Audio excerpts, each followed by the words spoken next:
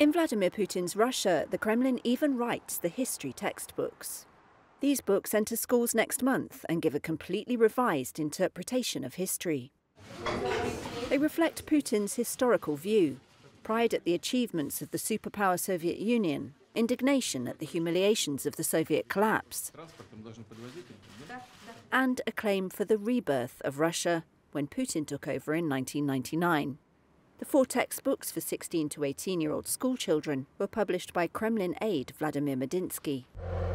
The final chapter focuses on the Ukraine war, which Moscow calls the special military operation. It describes how the West became, quote, fixated on destabilizing Russia and dismembering it to grab its resources. Mikhail Kopytska is a Russian history teacher who left after the invasion of Ukraine and now teaches in Montenegro. From what I've seen, this is a propaganda text. It's not a textbook, not a school book.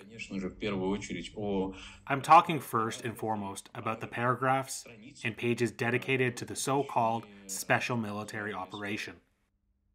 It is 100% not study material, and it is written accordingly.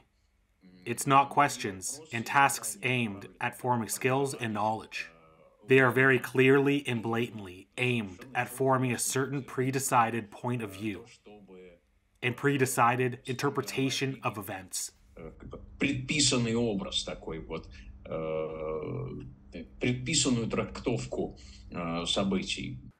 Russia currently controls a little under 1/5 of Ukraine, which has sought to rewrite its own history and purge much of its Soviet and Tsarist past.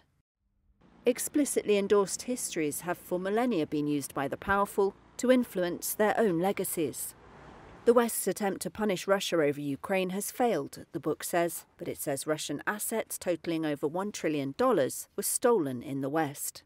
It ends with biographies of some of the Russians who've fallen in the Ukraine war, which it doesn't call a war.